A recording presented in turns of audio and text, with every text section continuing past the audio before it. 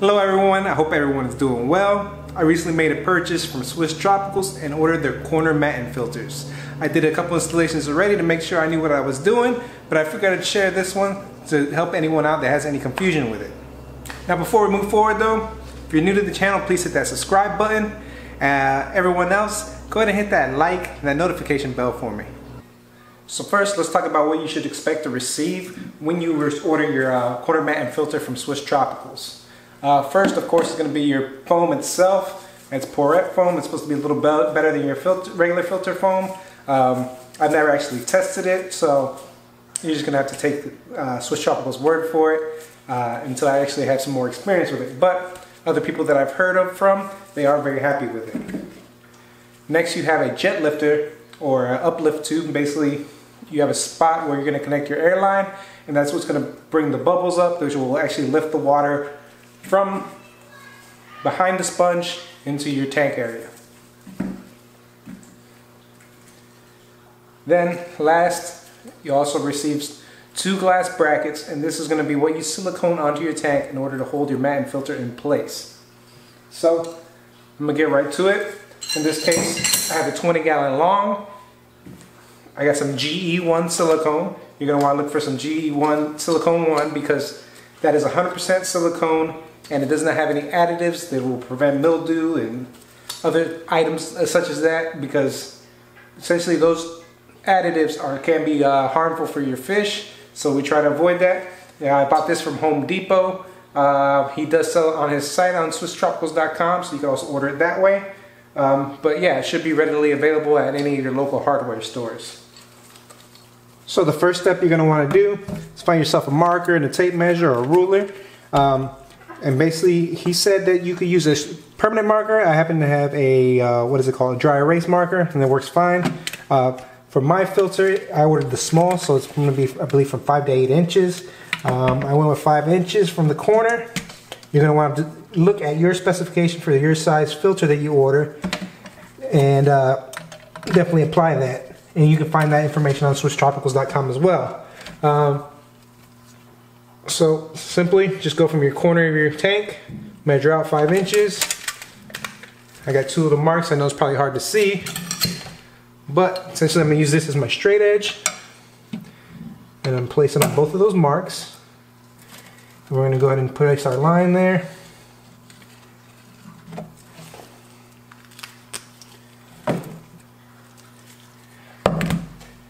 And now we have a line in the tank that can be used as a guide for where I'm going to place my silicone. First, I tried just placing the silicone on these brackets themselves. It didn't work out that well, so it did work out a lot better for me when I just placed it on here and held the brackets on there. Now basically all I'm going to do is run a bead along that line.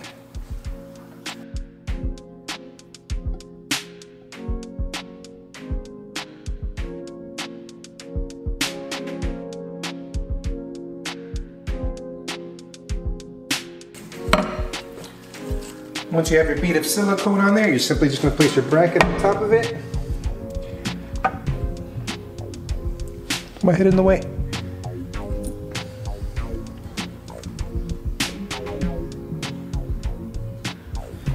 Apply slight pressure for about 20 seconds or so, then we will let it cure for approximately 6 hours.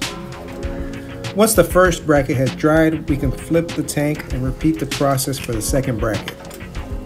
Now, installation does take a bit of patience, but these filters will rarely need to be serviced once installed, and they have a nice appearance, which is what I was looking for in an air-driven filter.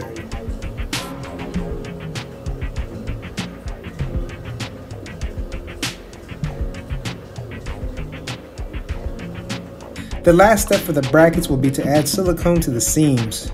If you're worried that these won't come out cleanly for you, you could add painter's tape at about 1/4 inch from the seam prior to siliconing.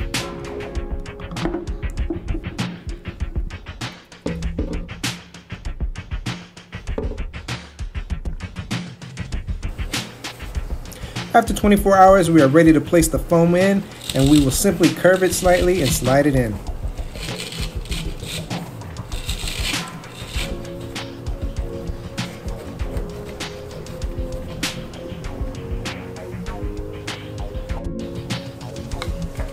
Once your foam is in place, it's time to cut a groove for your jet lifter. I just used a knife and held the foam in place while cutting.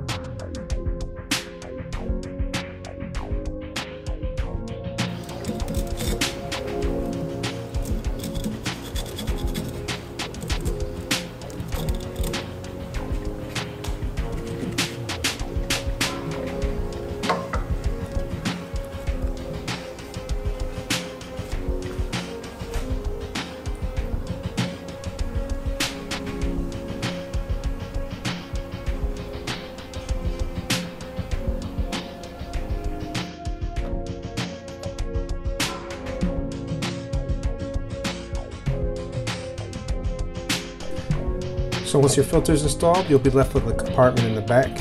In this compartment in the back, you can put your heaters or maybe additional media, whatever you want to put back there, and it'll be well hidden. This is what it looks like from the side. So if you're going to see the side, it might be a little unsightly, but in my case, I got a rack that will cover that up. Now this is the jet lifter.